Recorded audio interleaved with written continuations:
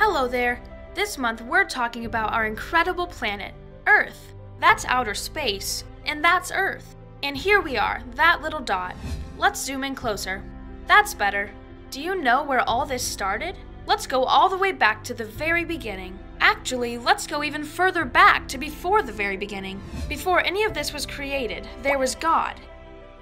And Jesus, who is God. Jesus has always existed, even before the world was created. This is God's big story. It all starts with Jesus. God tells us his story in the Bible. Sure, the Bible is a book, but it's more than that. It's how God talks to us and tells us about himself.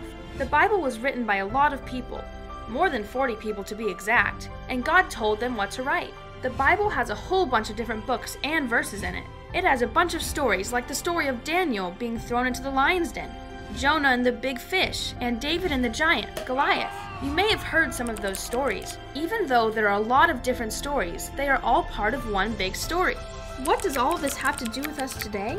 The Bible tells one big story about God creating people, sin entering the world, and God sending someone to save us from sin and restore our relationship with him. The person he sent to save us from our sins is Jesus, and we are part of the story because we can have a relationship with Jesus.